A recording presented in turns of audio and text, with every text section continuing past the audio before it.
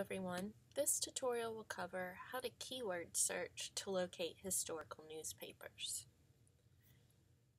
America's Historical Newspapers contains papers from 1690 to 2000, so if you need more current newspapers, please keep that in mind.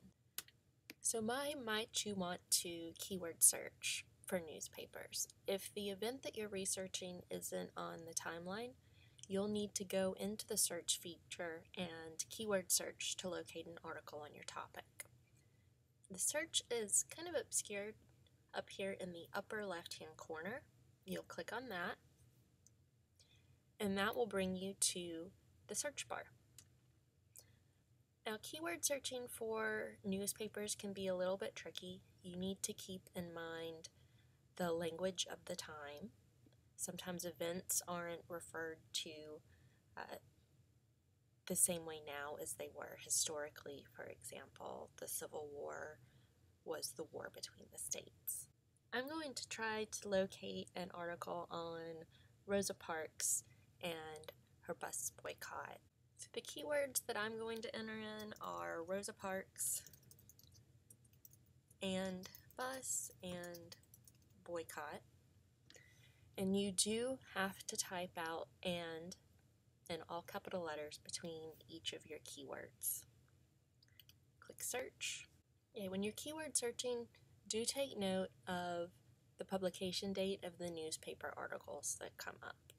Our first result is from December 17th, 2000, and if you look over to the left, you'll see where it says sort by, that we're sorting by newest first.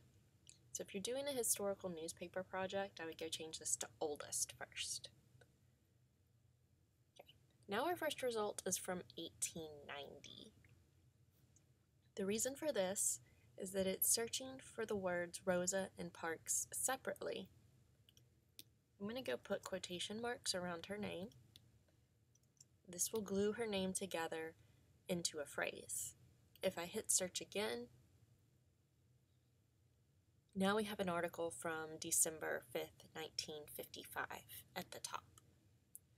To view this article, just click where it says News Article, and you can see where her name is highlighted.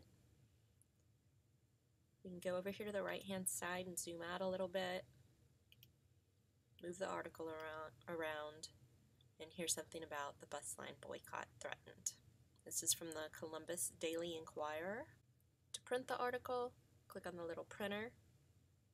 If you just want to clip out a portion of this article, you can select just the part of the article you want to clip and either print it, or you can download the clip and save it or print it. So there's our downloaded article, and it's a little bit easier to read. I didn't do a perfect job of clipping that. Keyword searching for newspaper articles can be quite tricky, so please don't hesitate to contact the library staff if you have problems finding articles on your topic.